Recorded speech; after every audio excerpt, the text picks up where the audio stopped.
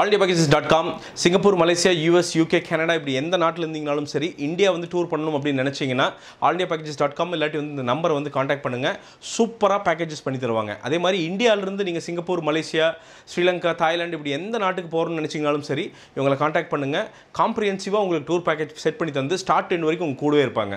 So டூர்னாவே alldaypackages.com போங்க, இந்த டூரை enjoy பண்ணுங்கள். திருமணம் சேரன் வந்து ரொம்ப நாள் கழிச்சு டைரக்ட் பண்ணியிருக்கிற ஒரு படம் இது.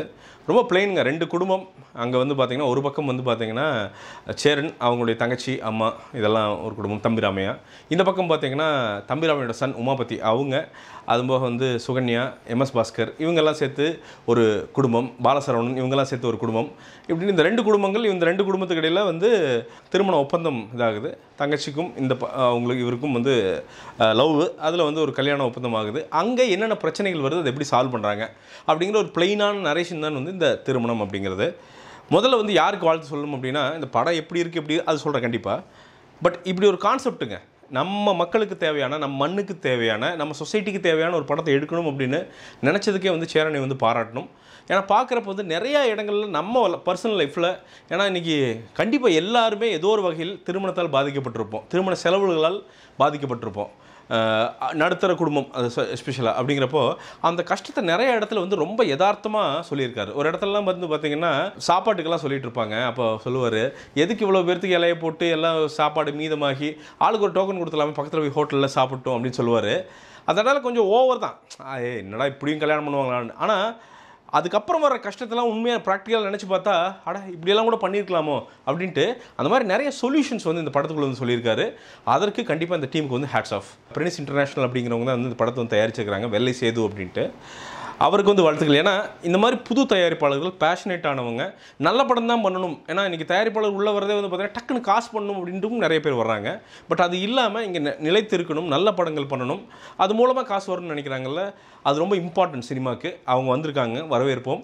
கண்டிப்பாக வந்து அவங்களுடைய நல்ல மனசுக்கு இந்த மாதிரி நல்ல படங்கள் எடுக்கிற அந்த முயற்சி அப்படிங்கிறது வந்து தமிழ் சினிமா அவங்கள காப்பாற்றி அவங்களுக்கு நிறைய பிளாக் பஸ்டர்ஸ் கொடுக்கணும்னு நான் வேண்டிக்கிறேங்க. படத்தை பொறுத்த வரைக்கும் வந்து பார்த்திங்கன்னா அந்த மேல் லீட் ஃபீமேல் லீட், அதாவது எனக்கு தெரிஞ்சு வந்து தமிழாமையோட சன் உமாபதி, இதுக்கு முன்னாடி படங்கள்லாம் வந்து பெருசாக போகலை. ஆனால் இந்த படத்தை பொறுத்த வரைக்கும் ஓரளவுக்கு மெச்சூரான ஆக்டிங்க, ஓரளவுக்கு வந்து பார்த்திங்கன்னா ஒரு கன்வின்சிங்காக நிறைய இடங்களில் வந்து எமோஷன் சீன்ஸ்லாம் இருக்குது. அவங்க அக்கா கூட அப்படின்ட்டு வந்து எமோஷன் சீன்ஸ் எல்லாம், அந்த சீன்ஸ்லாம் வந்து நிறைய ஸ்கோர் பண்ணுறாரு. அப்படின்னா சொல்லப்போனால் ரொம்ப சட்டிலாக அளவாக நடிச்சிருக்காரு அப்படின்னு சொல்லலாம். சூப்பராக இருந்துச்சு. சேரனுடைய தங்கச்சியாக வருகிற அதான் ஃபீமேல் லீட் அப்படின்னு அவங்க வந்து எப்படின்னா நல்லா நடிச்சிருக்காங்க, ஓகே. பட் என்னென்னா ஏதோ ஒரு இடத்துல வந்து ஒரு செயற்கைத்தனம் தெரிஞ்சுக்கிட்டே இருக்குது. ஒரு டப்பிங்லாம் பார்த்திங்கன்னா ப்ரொனன்சியேஷன் அப்படிங்கிறது வந்து எஸ் அப்படிங்கிற யாஸ் அப்படிங்கிற மாதிரி ஒன்று வருது. அந்த மாதிரி வித்தியாசமான ப்ரொனன்சியேஷன்ஸ் வந்து நிறைய இடத்துல வந்து வருது. அதெல்லாம் அவாய்ட் பண்ணிவிட்டு கொஞ்சம் ஃபோக்கஸ் பண்ணி இன்னும் கொஞ்சம் டப்பிங் பண்ணியிருக்கலாமோ, இன்னும் கொஞ்சம் நடிச்சிருக்கலாமோ அப்படின்னு தோணுச்சு. பட் அவங்க டான்ஸ் வந்து செம்மையாக ஆடினாங்க. பரதநாட்டியம் அந்த ஒரு இது வரும், அதெல்லாம் வந்து செம்மையாக பண்ணியிருந்தாங்க. பட் அதே ஃபோக்கஸ் வந்து இன்னும் நடிப்பில் வந்து இன்னும் கொஞ்சம் இருந்திருக்கணுமோ அப்படின்னு தான் தோணுச்சுங்க. சேரனை பொறுத்த வரைக்கும் வழக்கம் போல் வந்து பார்த்திங்கன்னா நிறைய இடத்துல வந்து கோவம் வந்துடும் நமக்கு. இவ்வளோ கஞ்சப்பயலாக இருந்தாலும் என்னது இப்படி வந்து திருமணத்தை வந்து இப்படி வந்து போட்டு நெருக்கிறாரே அப்படிங்கிற ஒரு திங்கிங் வந்துகிட்டே இருக்கும்.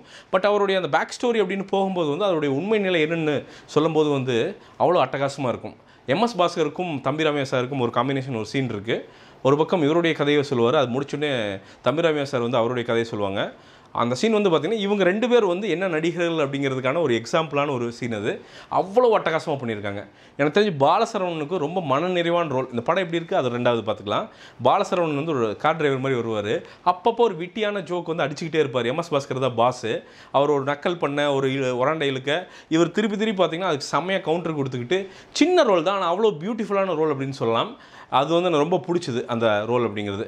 படத்தை பொறுத்த வரைக்கும் வந்து என்னென்னா பாசிட்டிவ் அப்படிங்கிறது வந்துங்க, இந்த கல்யாணத்தில் இருக்கிற பிரச்சனைகள் அப்படிங்கிறது வந்து ரொம்ப யதார்த்தமாக நேர்மையாக எடுத்து வச்சிருக்கிறது அப்படிங்கிறது இந்த படத்துடைய மிகப்பெரிய பாசிட்டிவ்ங்க. அதே மாதிரி இயற்கை விவசாயம் அப்படிங்கிறது அதோட முக்கியத்துவத்தை எல்லாம் வந்து ரொம்ப ப்ரீச்சியாக இல்லாமல் உண்மையாக சொல்லியிருக்காங்க. அதே மாதிரி இந்த படத்துடைய முடிவு அப்படிங்கிறது திருமணம் எப்படி செய்யலாம் அப்படிங்கிறதுக்கு கரெக்டான ஒரு சொல்யூஷன் சொல்லி அது வரும்போது வந்து நமக்கே ஒரு மனநிறைவாக இப்படி கூட நம்ம பண்ணலாமே அப்படின்ட்டு வந்து தோண வைக்கிறது அப்படிங்கிறதும் ஒரு பாசிட்டிவாக வந்து நான் பார்க்குறேங்க. படத்தில் பிரச்சனையாக நான் பார்க்குறது என்னென்னா, ரொம்ப வெயிட்டாக இருக்கிற மாதிரி ஒரு ஒரு ஃபீலிங் இருந்துகிட்டே இருந்துச்சு. 2 ஹாஃபுமே வந்து பார்த்திங்கன்னா பெருசாக இருக்கிற மாதிரி தோணுச்சுங்க. சில சீன்ஸ் ஃபார் எக்ஸாம்பிள் வந்து செகண்ட் ஹாஃப்லாம் பார்த்திங்கன்னா ஒரு சாங் அதுக்கப்புறம் ஒரு 5 நிமிஷமே மொத்தமே தேவையே இல்லையே, இது இல்லாமே அந்த கதையோட்டம் வந்து சூப்பராக இருக்குமே அப்படின்னு வந்து தோணிக்கிட்டே இருந்துச்சு. அதே மாதிரி நரேஷன் அப்படிங்கிறது வந்து பார்த்திங்கன்னா ஒரு மாதிரி வந்து கொஞ்சம் ஒரு 2-3 வருஷம் பின்னாடி தள்ளின மாதிரி ஒரு நரேஷன் இருந்துச்சு. அந்த கட்ஸ் எல்லாம் வந்து இன்னும் ஃபாஸ்ட்டாக இருந்திருக்கணுமோ அப்படின்னு தோணிக்கிட்டே இருந்துச்சுங்க. எனக்கு பேக்ரவுண்ட் மியூசிக் வந்து பிடிச்சது. ஆனால் என்னென்னா ரொம்ப ஒரு ஸ்வீட்டை வந்து எடுத்து ஒரு கிலோ ஸ்வீட்டை சாப்பிட்டோம்னா எப்படி திகட்டும், அந்த திகட்டுற ஃபீலிங் வந்து ஒரு இதில் வந்துருச்சுங்க. ஏன்னா ரொம்ப போட்டு பேக்ரவுண்டை ஃபுல்லாக நிறச்சி வச்சுருந்தாங்க. அது வந்து எனக்கு அது கரெக்டாக புரியல. ஒரு லைன் பிடிச்சி பேக்ரவுண்ட் பண்ணல, நிறச்சி வச்சுருந்த மாதிரி தான் இருந்துச்சு. அதே மாதிரி சாங்ஸ் எந்த விதத்துலையுமே கான்ட்ரிபியூட் பண்ணல. ஒரு சாங் கூட நம்ம மனசில் நிற்கிற மாதிரி லவுடாக இருக்குது, பட் ஒரு சாங் கூட மனசில் நிற்கிற மாதிரி இல்லை அப்படிங்கிறது. ஏன்னா சேரன் படம் அப்படின்னாலே இன்றைக்கி ஆட்டோகிராஃபெல்லாம் எடுத்துட்டோம்னா அந்த பாடல்காண்டி அந்த படத்தை போய் பார்த்தவங்க நிறைய பேர். அது இந்த படத்தில் நடக்காமல் போனது அப்படிங்கிறது வந்து ஒரு சின்ன டிசப்பாயின்மெண்ட் அப்படின்னு சொல்லாங்க. மொத்தமாக இந்த படம் எப்படா இருக்குது அப்படின்னு கேட்டிங்கன்னா, பொறுமையாக உட்காந்து நீங்கள் ஒரு கல்யாணத்துக்கு ரொம்ப நெருங்கின கல்யாணத்துக்கு போயிட்டீங்கன்னு வச்சுங்களேன், டக்குன்னு சாப்பிட்டுலாம் வந்துட முடியாது. நீங்கள் உட்காந்து சாப்பிட்டுட்டு சொந்தக்காரர் கூட பேசிட்டு வெத்தலை வாக்கு போட்டுட்டு சாயங்காலம் வரைக்கும் பொறுமையாக உட்காந்துட்டு தான் வரணும்ல. அந்த ஃபீலிங்கை இந்த படம் விட்டுருது. அதுதான் வந்து உண்மை. ஸோ நீங்கள் போய் உட்காந்திங்க அப்படின்னா ரொம்ப ஸ்லோவாக அப்படியே போகும். ஆனால் வெளியில் வரும்போது ஒரு நல்ல கருத்துடைய ஒரு பாசிட்டிவான ஒரு படத்தை பார்த்து ஃபீலிங்கோடு தான் வருவீங்க.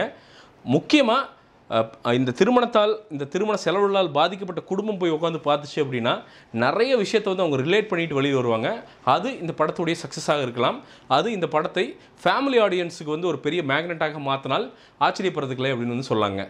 இந்த டியூரேஷனு, இந்த நரேஷனு, இந்த ஸ்டைல், இந்த ப்ரெசன்டேஷன் இதெல்லாம் மட்டும் கொஞ்சம் மாற்றிருந்தாங்க அப்படின்னா இது செம்ம பெட்டராகவே ஒரு படமாக இருந்திருக்கும். இருந்தாலும் இந்த படத்தை பெருசாக குறை சொல்கிறதுக்கு எதுவும் இல்லை அப்படிங்கிறது உண்மைங்க. இந்த படத்துக்கு என்னுடைய மார்க் அப்படிங்கிறது வந்து கண்டிப்பாக 100க்கு வந்து ஒரு 65 மார்க்குகள் வந்து தருவேன். அதுவும் அந்த எண்ணத்துக்காகவே அந்த சொல்யூஷனுக்காண்டியே வந்து அந்த மார்க் தரலாம் அப்படின்னு வந்து நான் நினைக்கிறேங்க. விமர்சனம் பிடிச்சதா கீழே லைக் பண்ணுறதுக்கு லைக் பண்ணுங்கள். கருத்துக்களை தான் இருந்தால் கமெண்ட்டுகளை வெளியிடுங்க. சப்ஸ்கிரைப் பண்ணலையா, கீழே வந்து சப்ஸ்கிரைப் பண்ணுறதுக்கு அழுத்தி சப்ஸ்கிரைப் பண்ணுங்கள். ஷேர் பண்ணுமா ஃப்ரெண்ட்ஸ்க்கு அழுத்தி இந்த வீடியோ வந்து ஷேர் பண்ணுங்கள். மீண்டும் ஒரு வீடியோ விமர்சனம் இல்லாட்டி முன்னோட்டத்தோடு உங்களை சந்திக்கிறேன். அதுவரை நன்றி, வணக்கம்.